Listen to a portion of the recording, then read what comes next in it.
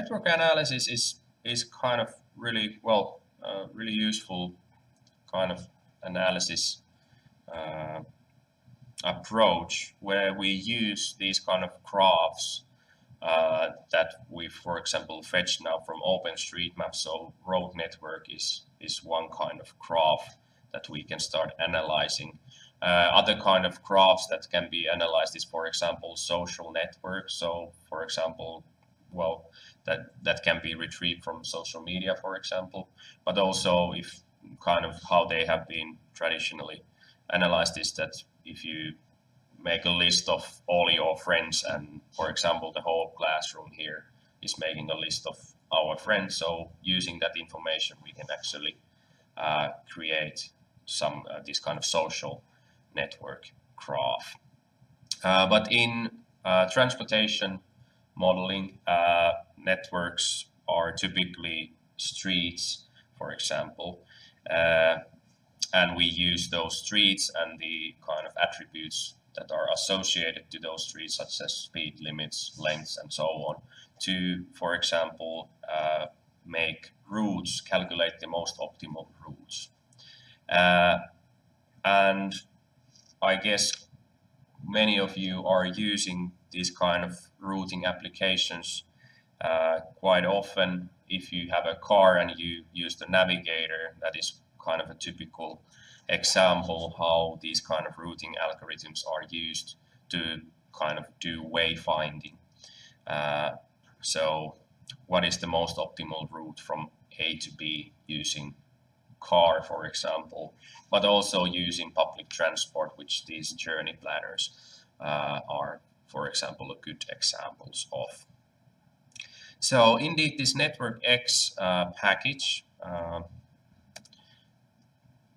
so this has a lot of different functionalities to analyze networks from different perspectives, not only from kind of transportation perspective, but also from, for example, from social perspective. So understanding the social networks and their structure and so on. So there is a lot of kind of good information available on the website of Network X as well.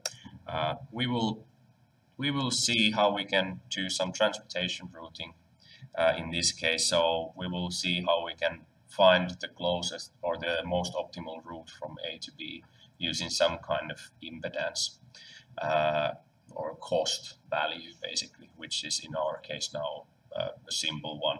So the length of the road. How many of you have used network analysis tools, for example, in ArcGIS or some other? Okay, a few, but not that much. Is the kind of the idea still more or less clear? How many of you know about Dijkstra's algorithm? One. Okay. So let's take a look at that. So a bit of, now let's go to our trusted friend Wikipedia. So the idea in the network analysis and especially now in this Dijkstra's algorithm is that we have some kind of location, and this is kind of the network, first of all, that we have. So these are the nodes on our networks. These could be, for example, streets and the nodes, intersections. So these are the nodes, and these are the edges between connecting these nodes to each other.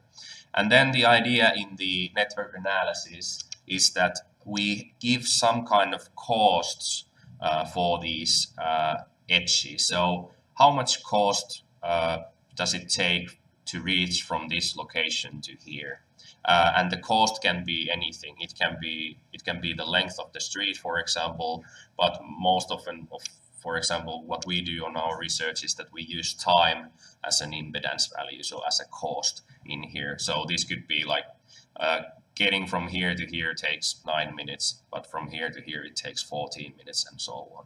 And then what Dijkstra's algorithm does is that it will basically go through the network.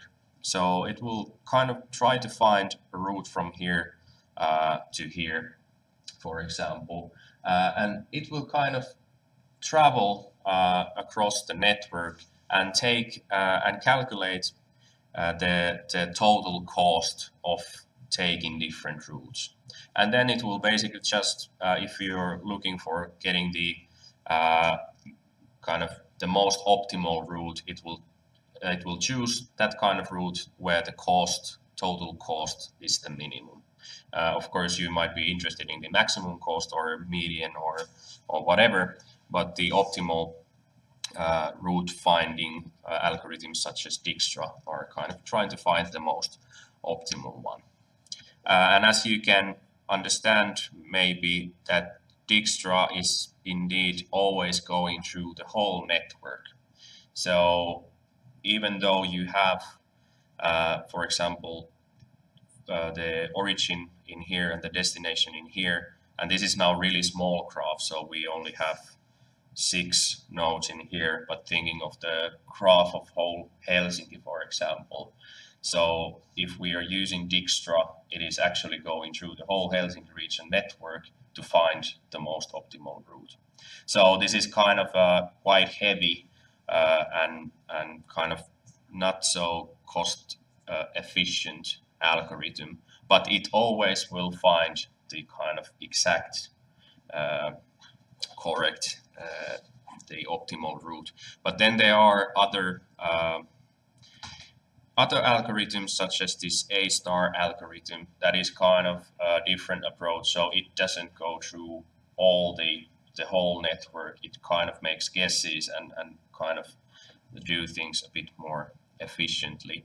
But then the result is that it doesn't know 100% sure if that route that it has found is the most optimal one.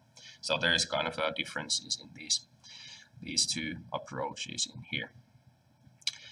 Good. That was a really quick intro into kind of network analysis.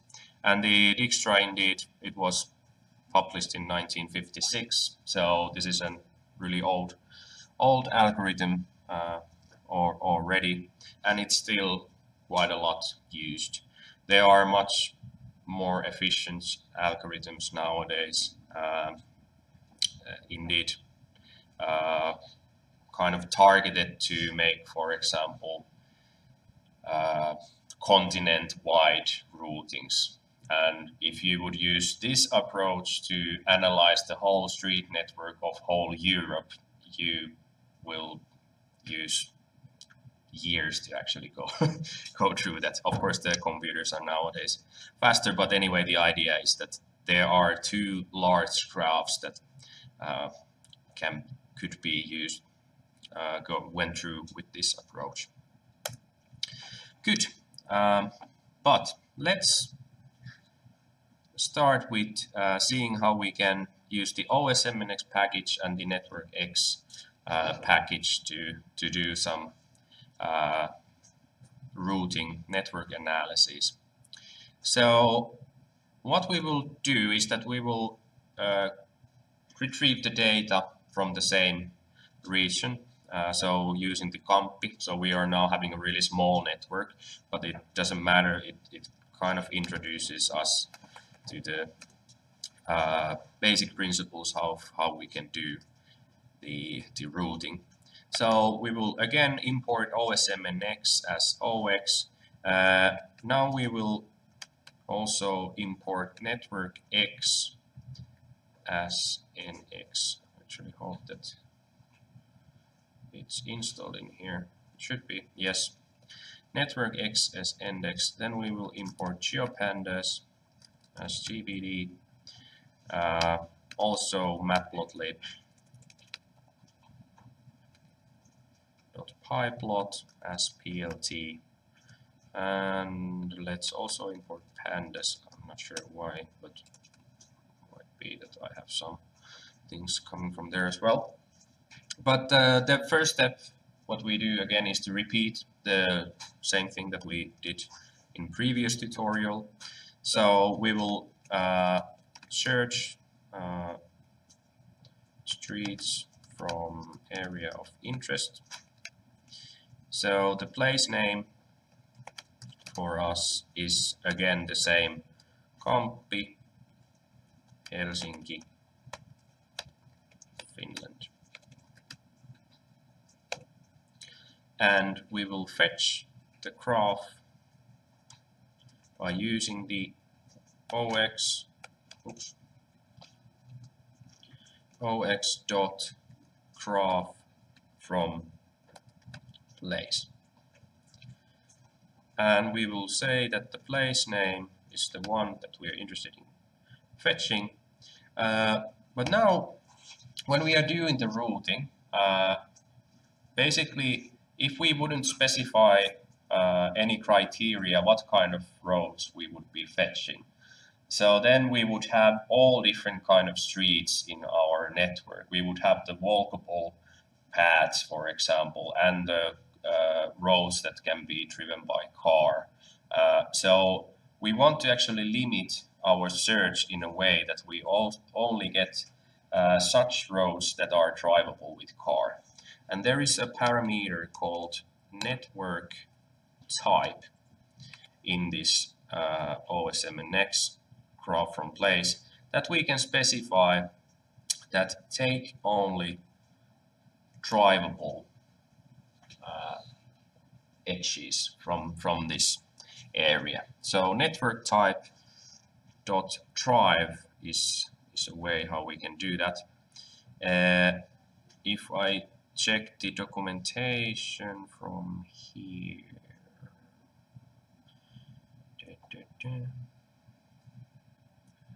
do we have? Yeah, I need to.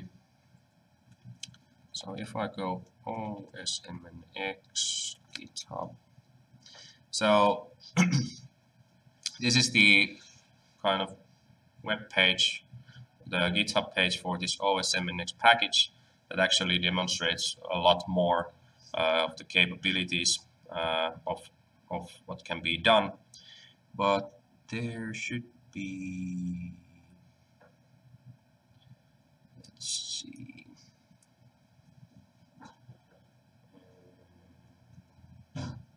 No, there is an example repo in here. No,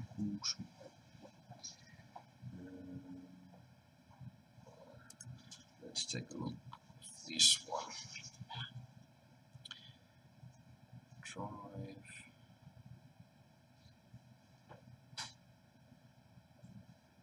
Huh.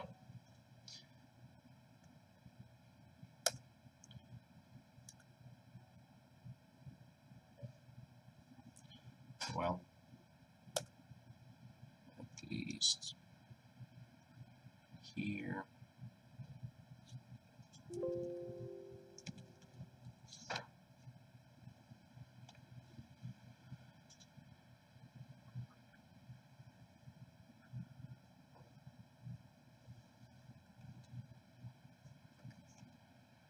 Yeah. I'm sure there is a better source of information somewhere, but this is now the source code. So what kind of network types you can add there is that you can basically specify that fetch only roads that are walkable, that can be driven or, well, taken by bike, drive. This drive service is basically including drivable roads and some service roads that are maybe not used typically. This all is basically the default, so it will fetch everything, all private roads and so on. So these attributes can be used to kind of limit the search of what kind of network is fetched from here. So what we will basically use the drive one, so fetch only roads that are drivable by car. Let's also plot the graph so we can see what we have. So fig nx equals to ox dot plot dot graph. And now it takes a few seconds to fetch the data. And now we can see that we have this kind of network. So if we compare this to the earlier one, so this is how the streets looked like if we didn't limit them at all. So we can see that we have a lot of actually different roads in this network. In here we have, for example, this seems to be I don't know, some park, but anyway, these are kind of footpaths in this area. But when we compare it to this one, we can see that it's much more, there is much less different streets, and these are basically the streets that can be driven by car. So that's basically how we can use the network type in here. So let's fetch the edges from the data. So let's again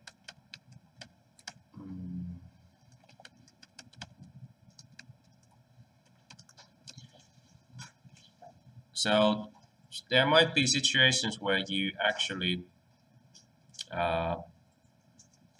want to retrieve, you are not interested in the nodes of the graph, but you are interested in only on the edges, so kind of the streets. So we had this ox.graph to GDFS function. So if you do this, you will basically retrieve the nodes and edges as well. But you can also specify that I'm not interested in the nodes. So I can say that nodes equals to false and the edges equals to true. So there are a couple of parameters that you can specify what kind of data you want to retrieve from the graph that you have fetched. And let's print the edges.columns in here. So now we indeed have the edges, and as we can see, we have these parameters in here. And there is basically this table in here describing what these different columns represent and what is their data type. So for example, there is this column called bridge that is an attribute used to specify if certain segment is a bridge or not. So it is true or false basically in that case. Then we have the geometry, of course. Then we have the tag for roads, as I explained. So we have the highway that can be, let's take a look of the different possibilities, but it can be a string or it can be a list of strings. So you might have a longer street element that might be actually of two different types of rows. So then you might end up having a list of attributes. So here we have all the different keys for this highway. So we have motorway, we have trunk, primary roads, secondary roads, tertiary roads. So we can see that these are kind of road classes in a way.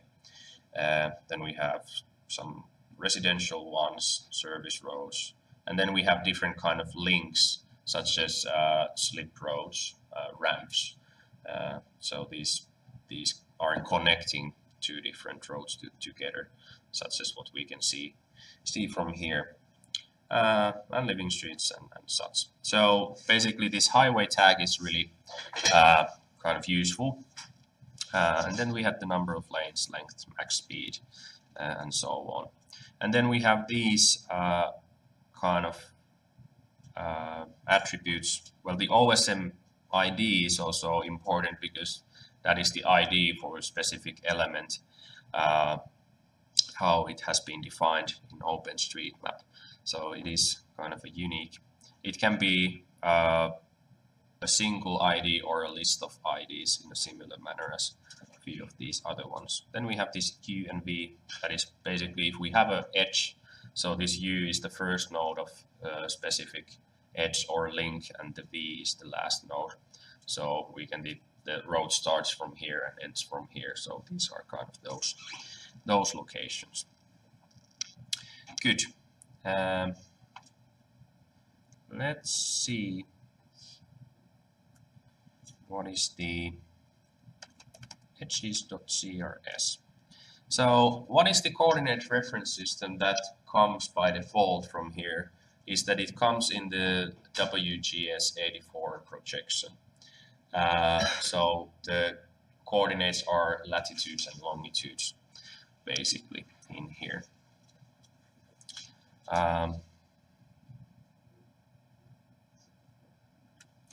Actually, we can take a look.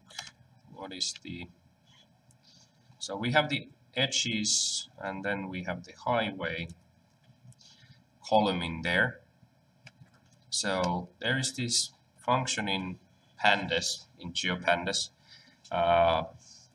called value counts, which is quite useful in a way that with this function, so edges and the column name inside the square brackets of value counts, you can actually see what kind of, like, what is the distribution of your data into these different highway tags.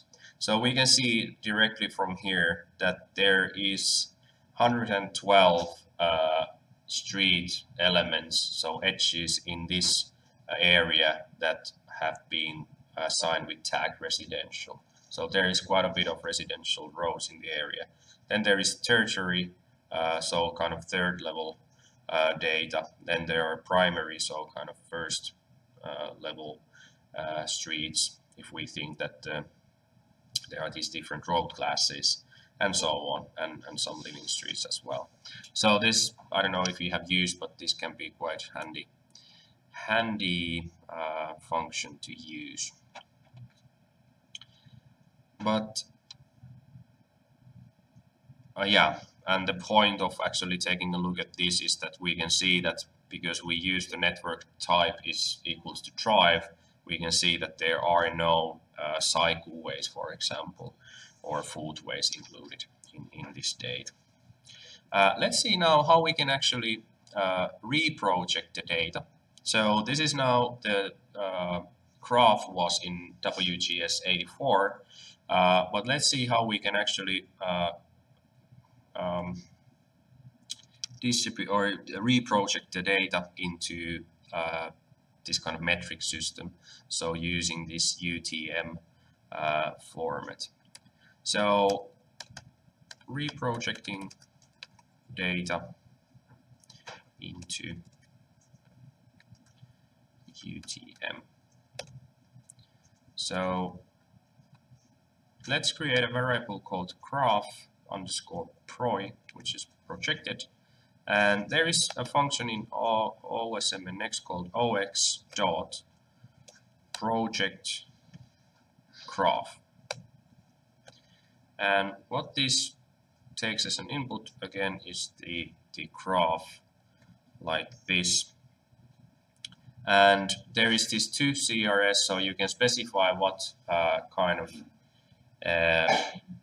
coordinate reference system you want to reproject the data into. But basically, if you don't specify anything, it will use the UTM, so Universe Transverse Mercator.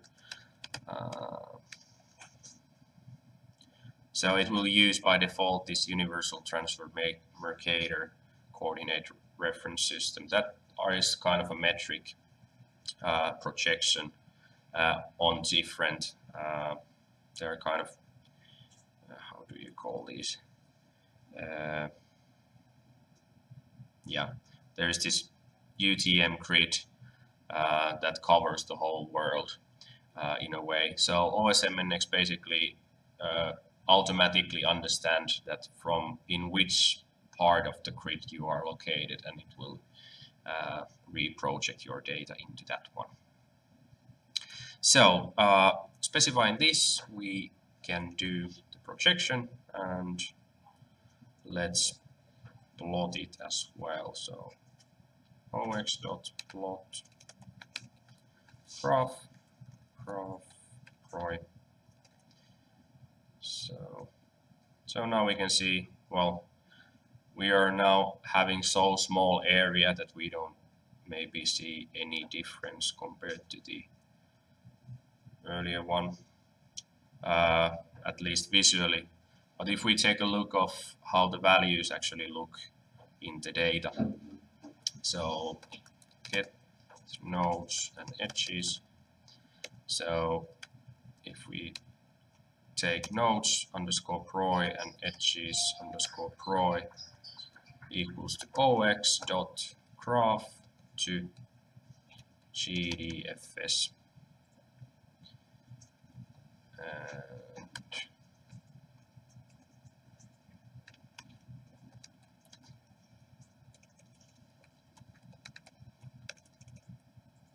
print nodes proy dot head.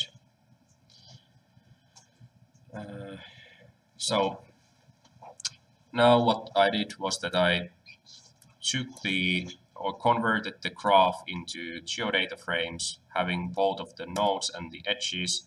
And now when we take a look of the nodes geodata frame, so we can see that these were the original values, so latitude and longitude are these in here, but these are the new geometries in here. So these are just numerical variables in here, but we can see that the points are in metric system at the moment. Good. And let's take a look of what is actually the CRS of this one. So indeed we can see that the coordinate reference system is now in the zone 35, which is the UTM zone for Finland, and the units are meters in this case. So that's what we have. Okay, let's take a look. So now we have fetched the graph, but let's see how we can actually analyze a bit what kind of network properties we have. So there is a lot of methods to do network analysis. Let's take a look.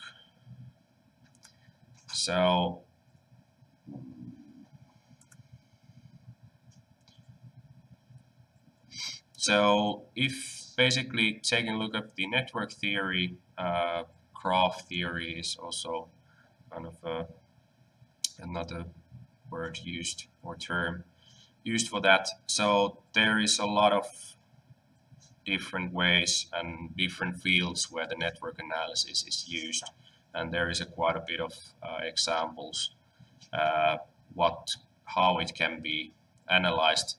These centrality measures is one of kind of way how we can look at the networks. So try to understand with different measures. For example, see what is the most central node, like intersection or location in the network.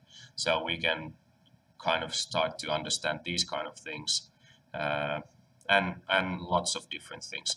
So what we will see now is that there is quite nice function available in OSMNX called basic stats that basically gives you a lot of statistics about the street network that you have. So let's see how we can calculate network statistic. So ox.basic stats graph proy. So we now put the projected statistics in here, and let's then call that. So what we get as an output is this kind of list of different statistics that we get directly using this basic stats function from OSMNX. We can, for example, right away see that how many intersections we have in this graph. There seems to be 116 of those. And then how many segments there are, 183. Then there is a lot of these kind of street density per kilometer, for example.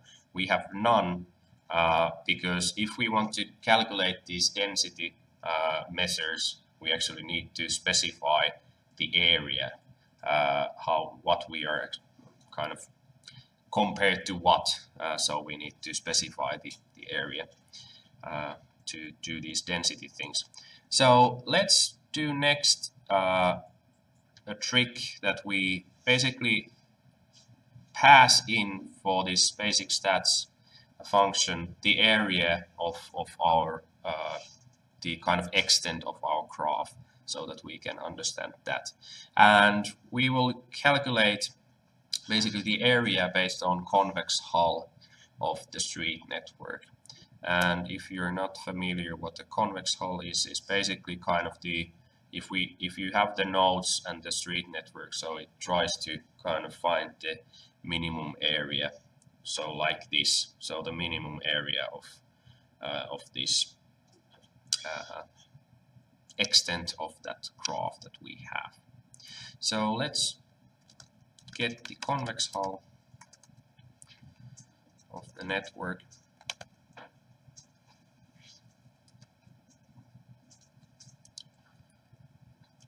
So we use the projected edges, so edges proj, and we can use this unary union. This has been, I think, introduced earlier, but from this unary union we can actually get the convex hull out. And let's see how does that look like when we do this. So what we can see that, okay, now we indeed have kind of the extent of the whole network using the convex hull method. So now what we want to do is that we want to calculate the area of this one, and why we did the reprojection was that now when we calculate the area, we have the area in meters instead of decimal degrees. So let's calculate the area.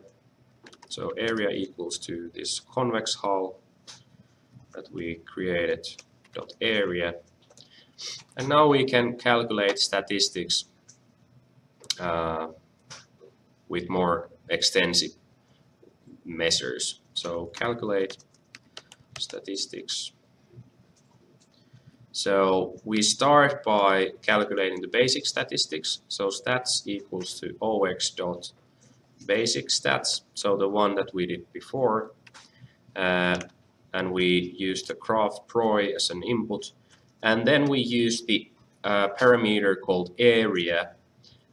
So basically what this contains, this area, is a number basically representing how many square meters this area in here is. And then we can calculate extended statistics. So there is kind of extended stats. So we can use ox dot extended stats, and inside here we put the graph again, and then there are a couple of parameters, ECC true, BC equals to true, and CC equals to true. So I don't now even remember what these parameters were, but they are basically kind of, you can limit what kind of statistics are coming, and these will print out all of them. So let's add, so I will now, basically what this returns is a dictionary. So let's add this dictionary into the extended or into the basic stats that we have. So extended stats dot items. So this is kind of in a similar manner as we are iterating over the data frames. So now we are not iterating over the data frame, we are iterating over actually a dictionary. And this is how it can be done. And now what we are doing is that we append or add to these statistics kind of the value of this one. Let's take a look soon what I mean about these. So I will just execute this. So when I do this, so what now happened was that now we have a long list of all sorts of statistics about the network. We have the centrality measures, for example, such as betweenness centrality. There should be a link. So there's a lot of information here, but a few of the points in here. So we can, for example, see that what is the node density, so how many nodes in the network you have. So there seems to be 149 nodes per kilometer, square kilometer in here. What is the total length? So we seem to have roads for 19, almost 20 kilometers in this small area. Then we have the degree centrality. What is one measure of centrality? So there are different ways to actually understand centrality of a network from different perspectives. And there is a kind of Wikipedia article giving nice overview of these things. I think there should be, yeah. So there is the closeness centrality, but we have betweenness and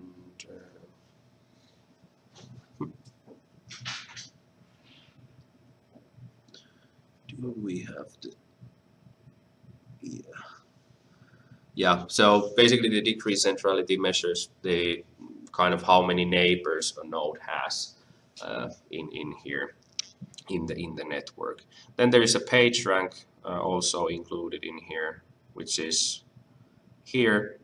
So page rank, how many of you have heard about page rank? One. Page rank is basically an algorithm developed by Google. So how the Google works is that it actually uses this page rank. I don't know how they nowadays do, but that was the original thing. So they use the page rank algorithm to understand the central kind of the most visited sites, basically, and then they can understand how much different pages are used. And then, for example, in Google searches, so the sites that are more visited gets more visibility in the order of those search results that you use or get from Google. But nowadays they of course use a lot of personalization and such, so it might be quite complicated how they are actually nowadays doing that. But indeed, so you can get a kind of lots of information about the network, and for example, based on the network, the PageRank algorithm, we can see that the most important node in the network is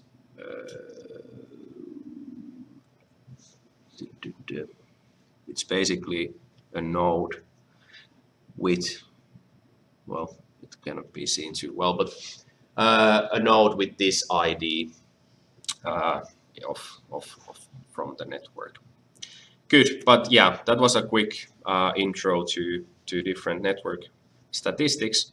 But let's now finally do the kind of shortest path analysis. What was the kind of main target of this tutorial?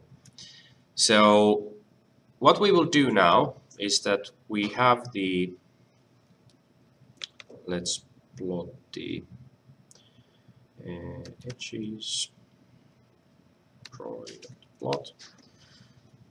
So we have this network in here. So what we are doing is that we basically want to calculate the shortest path from the centroid of this area to the most eastern part. It can be whatever, but this is kind of one way of defining the origin and destination. So whenever we are doing routing using, for example, road networks such as this, so we want to pass in information about, okay, from where do we actually want to travel to where. So we want to specify the origin and the destination.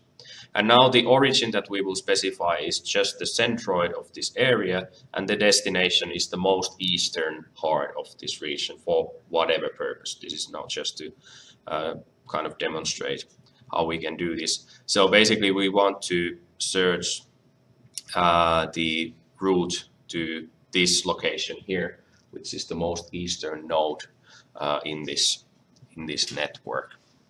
So let's see how we can do that.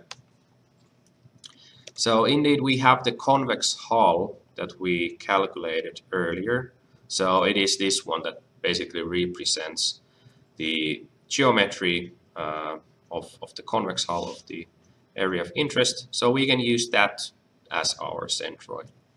So let's calculate the centroid based on that. So we have centroid equals to convex hull that we calculated earlier, and we take the centroid of that area, and we can see that when doing this we have a point location such as this in the as a result. Then what we want to use as our destination, so this is now the origin point. So the destination point will be the most eastern node in our network. So how we can do that is that we can basically take advantage of the x coordinates of our graph to actually, or the nodes, to understand what the edge of the most eastern part is. So the node with the highest value in the x coordinate, if of course when we think about x coordinates, so the more eastern we go, the bigger the number gets. So we will get the kind of maximum x coordinate of the nodes. So we have the nodes pro in here. So basically these are now the coordinates. There is actually x and y.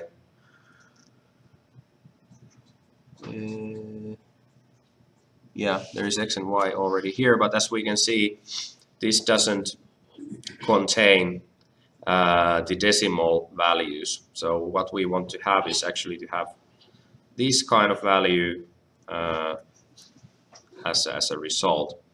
So what we will do is that we will calculate this node proi x equals to node proi dot x. So this is taking the x coordinate, and we will convert that to float so that we will get the actual coordinates as a value. This is now just an approximation what we have in here. So let's see what happens when we do this. So as we can see, what we did now was that we updated this x column in here, and now we have the actual x value having the full decimal accuracy in here. So now what we want to do is that we want to find out what is the maximum x value in here. So we can call max x equals to nodes proi and the x column in here, and just using the same different typical functions to dot max to find out what is the max x. And we can see that the most eastern node in this nodes pro seems to be having this kind of coordinate in here. So now what we want to do is that we want to fetch that row from the geodata frame where the x value equals to this one. And that will be our destination. So let's retrieve the node that is the most eastern one. So we will see that the target in our analysis is the one from the nodes pro geodata frame, and we use the lock indexer in here. And from where do we take the selection is again from this nodes pro, where the x value is the same as the maximum x that we had in here. And we are interested only in the geometry of that one, because when we pass in the information to the routing algorithm, we want to have the geometries in there. So let's see what we have in here. So now we can see that what we had was that now we have this point from this geodata frame in this index. But actually what we want to have is that we want to extract this geometry here as a shapely object, because this is now kind of in Panda series.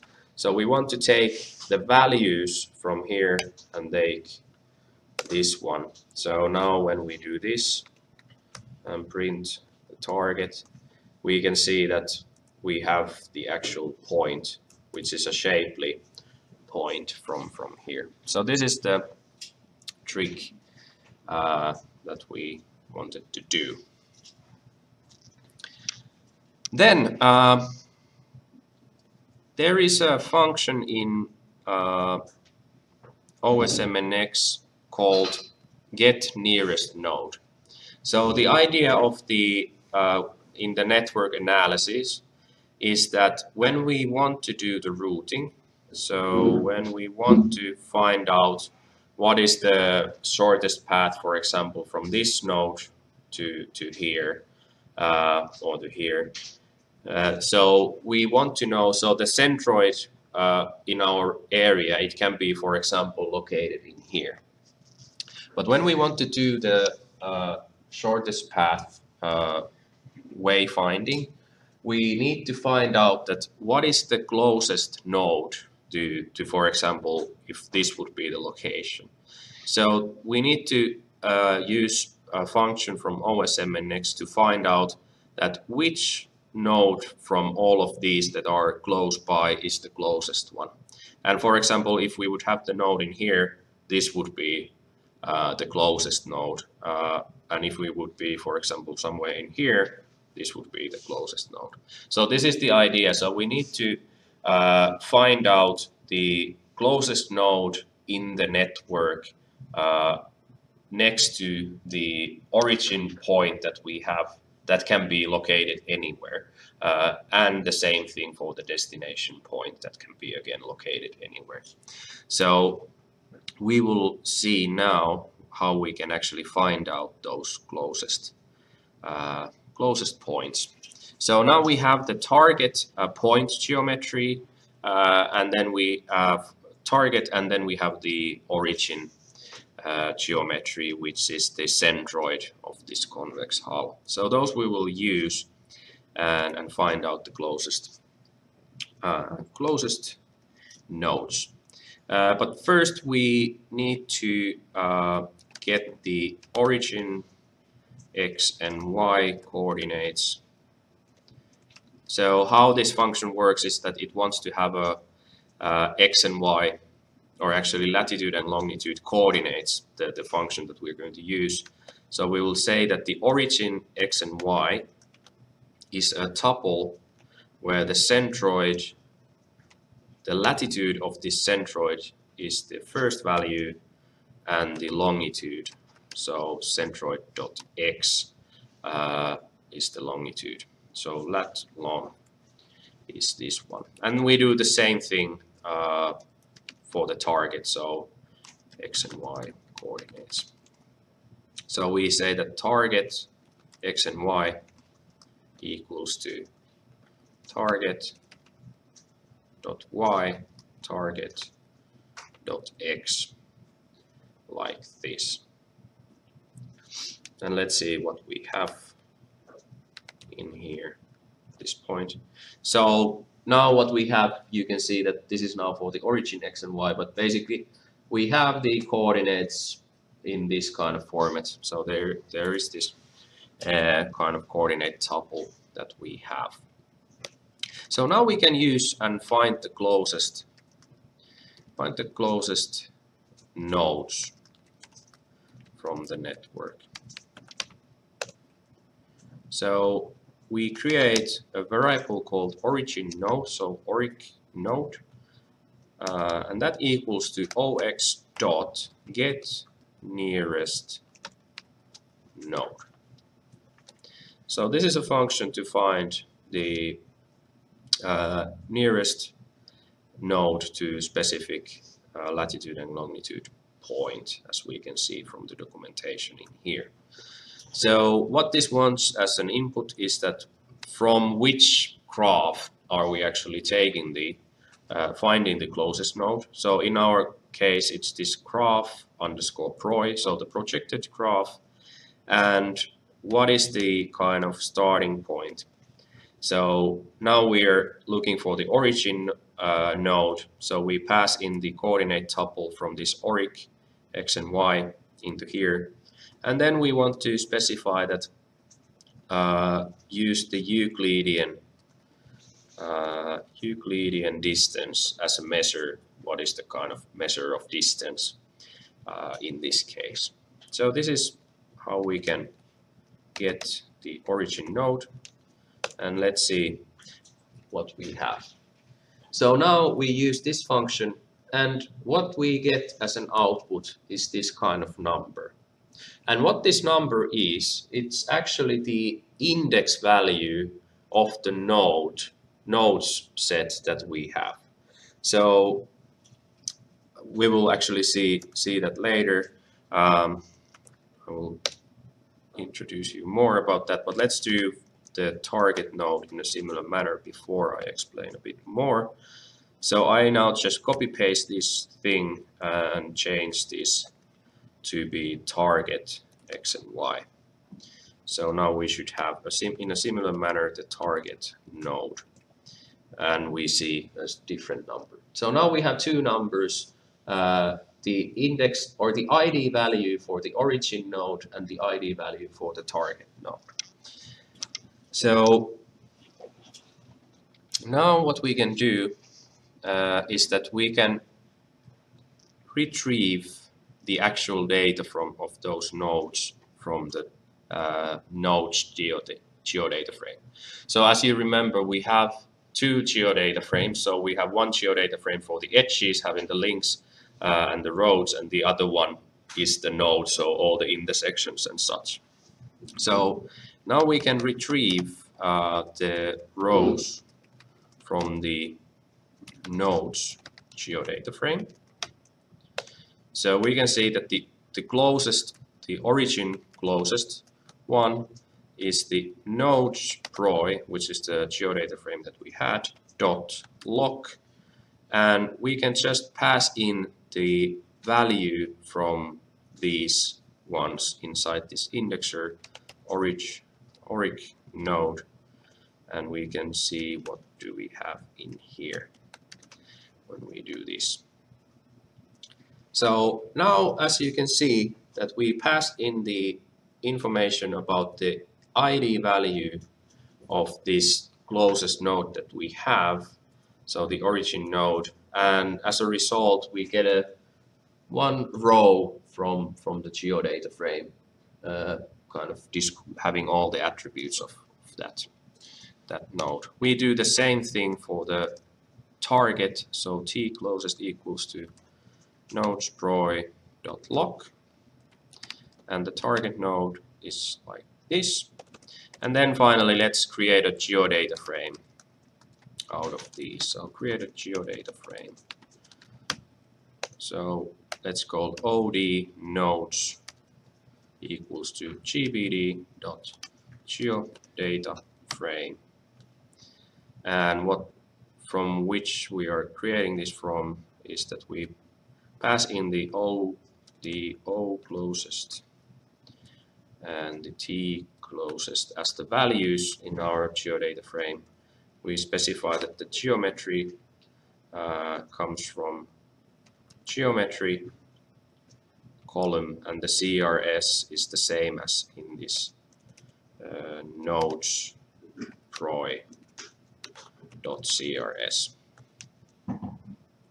So these are the parameters, and as a result we should have a geodata frame with 2 rows. So now we can see that, for example, on the second row, so the target, there seems to be traffic signal, traffic lights basically associated with that node, and so on. Good, but now let's see how we can actually do the shortest path calculation. So we are going to use from network X this algorithm, the function called shortest path, that uses by default Dijkstra's algorithm to do the optimizing the route if a weight parameter is used. So let's see how we can do. So calculate the shortest path. So we can create a route by using this NX. So this is the network X package that we imported in the beginning. So network X, import network X as, well actually I can do it here. So import network X as NX. So this is the one that we used. So route equals to NX shortest path. And this is a function that we can use to find the shortest path based on some graph that we pass in, and from source to target using some weight. So as if you remember that these edges might have different cost attributes, such as the length of the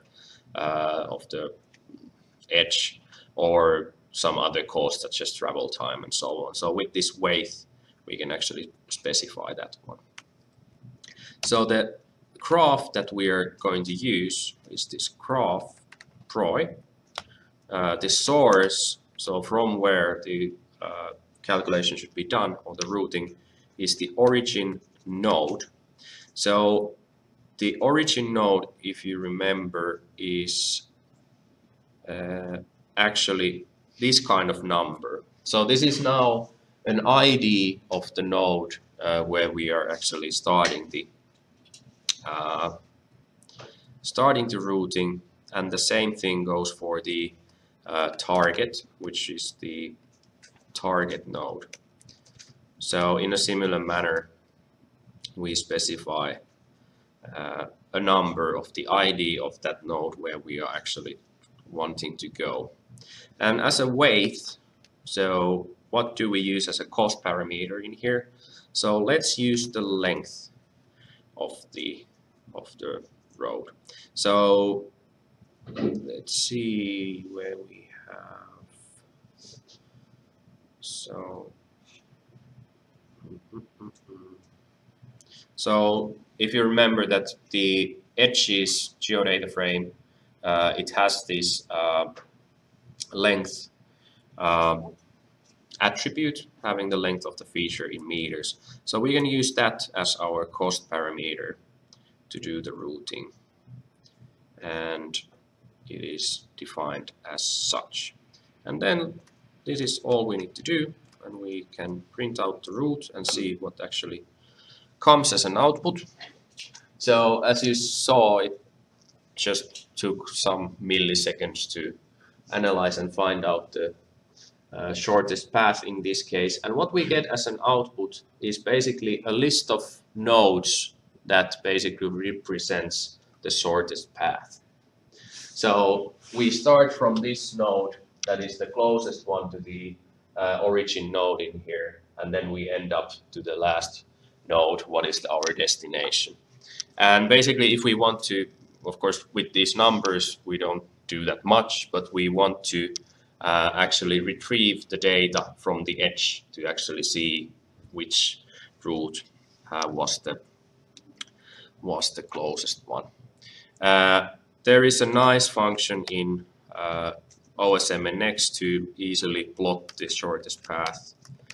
So we can just say fig and x equals to ox.plot graph route. And what this function takes as an input is the graph on like what is the graph where the shortest path is based on.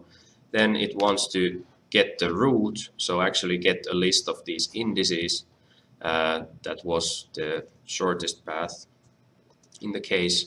And we can also specify what is the origin point. So we can say that oric xy was the origin point, and what is the destination point. And that is the target x and y. And when doing this, we get a nice looking plot that shows that, okay, the centroid was somewhere in here. This seemed to be the closest node to our centroid. And then the target point was the most eastern node in our network, which is this one here, as we can see. And then based on the distance, this seems to be the most optimal route based on Dijkstra's algorithm and based on the length of these streets. And of course, if we would like to do more advanced analytics, we would maybe calculate, for example, the kind of drive-through times of these things. So we could use basically the information about the speed limits and then information about the length of the segment to understand how long does it actually take for a car to travel through these segments. And then we could use that as a kind of weight attribute in our data. And all of that information is available in the data. So basically we have this max speed parameter that gives us the maximum legal speed limit. There is basically, this information is not always available for each edges. So if we would want to do this, there is basically a bit of cleaning up and bit of filling the data in a way that we would need to basically use, for example, the road class or the road type to estimate the speed limit information for such roads that are not that do not have this max speed information. Yeah, so there are a few steps that are needed for doing those things. But basically now you got basic understanding of how we can actually do network shortest path analysis using kind of the network X package. I will still show you one thing, like now we're able to plot this thing, but how can we actually fetch the data? So getting the actual information out from the graph and the route. So how do we actually create the line string from the route that we got? So let's first get the nodes along the shortest path. So let's create a variable called route nodes. And in a similar manner as we saw when taking the rows from the data based on the origin and the destination.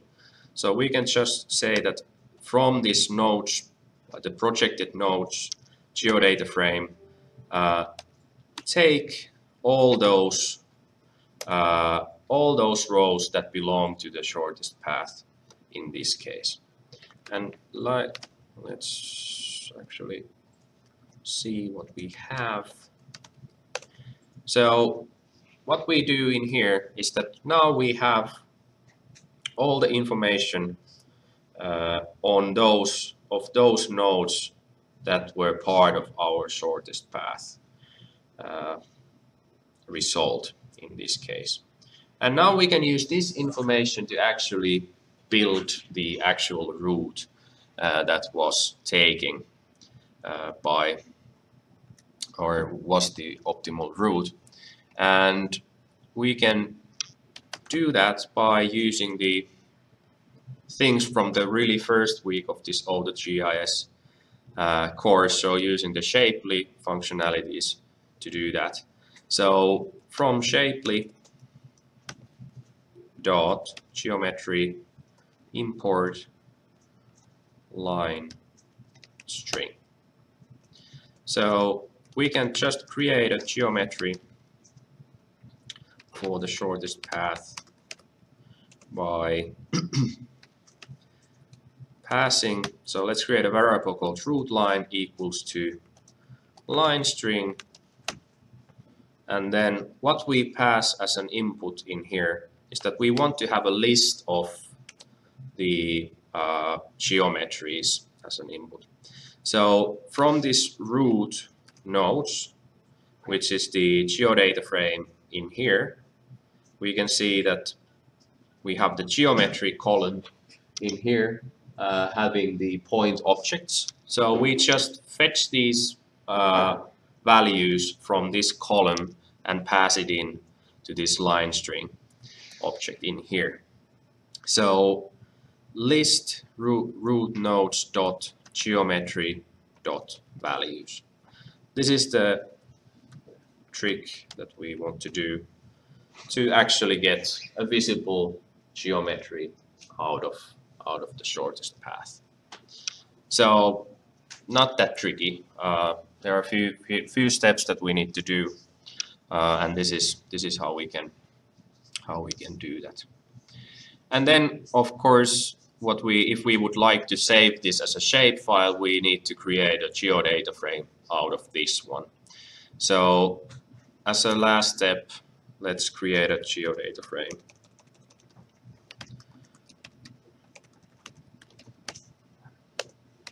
So root geom equals to GPD geodata frame, and what we pass in is basically this root line, which is inside two square brackets in here. So the first squares is the rows and the second one is the kind of the columns in this geodata frame. So that's the reason why we have two of them. The geometry will be read from geometry column.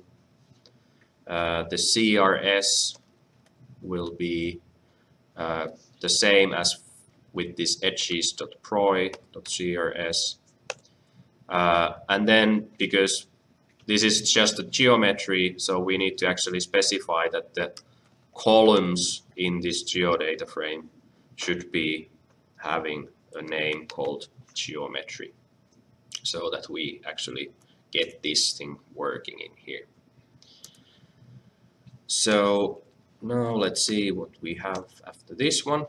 So now we have a geodata frame with the geometry column, and basically we could already plot this thing like this, and now we can save that as a file. Of course, it might be good to add a list of OSM IDs, for example, associated with this one. So let's still do that. So add a list of OSM IDs, so unique IDs for each of those nodes that are associated with the root. So we say that root geom equals root geom.log, and the first kind of row in the data. Let's say that we create a column called OSM IDs equals to string list root nodes OSM ID dot values. I will soon explain you what this does. I will also calculate the root length. So root geom length in meters equals to root geom dot length. And then we have the geodata frame. So now I did this now quickly, but now what we have here is that we have the geodata frame with a couple of information. So we have the OSM IDs associated with the root. So these are all the nodes that were visited on the shortest path, and we need to convert that to string. So if we would like to export this now into a shapefile, so shapefile doesn't kind of accept data types such as lists. So we need to first convert that into string so that we can actually save that into shapefile. And the length of the route is, it seems that this seems to be 952 meters was the total length of our optimal route. So this is kind of the things how we can do simple network analysis using Python. There is also more kind of information, well, not that much, but basically a few steps how to plot the things with buildings and so on, so that we can get this kind of nice image out of it. But let's save some time and skip that thing. Okay, but that was everything for this week. Sorry, I needed to hurry a bit because I need to leave to the next event. But is there some questions about this thing? The exercise will be updated tomorrow. We can take a look quickly about what it was last year, because it will be most probably quite similar. Exercise. It's actually exercise 7, because last year we had this as a last item. Yes. So there is some problem 1 with kind of just exploring how you can get data from OpenStreetMap using the OSMNX package, and the problem 2 is to kind of calculate the shortest path based on certain list of origins and destinations. And that's the idea of the exercise 6 that we will do. But we will update this tomorrow so that you can start working on it. Then indeed, I sent you emails, but that wasn't about that, but we were actually discussing on Slack.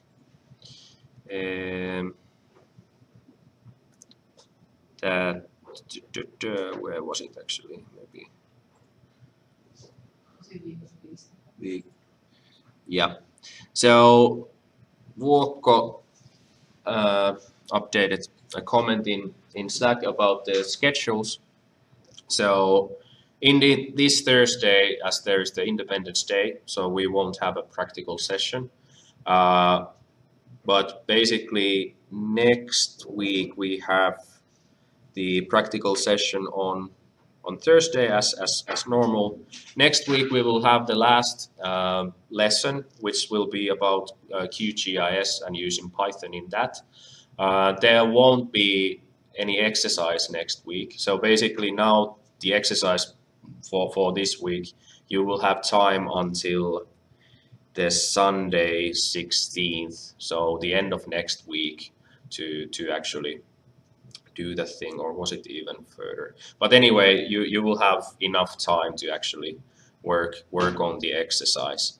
And next Monday we will also publish the final assignment.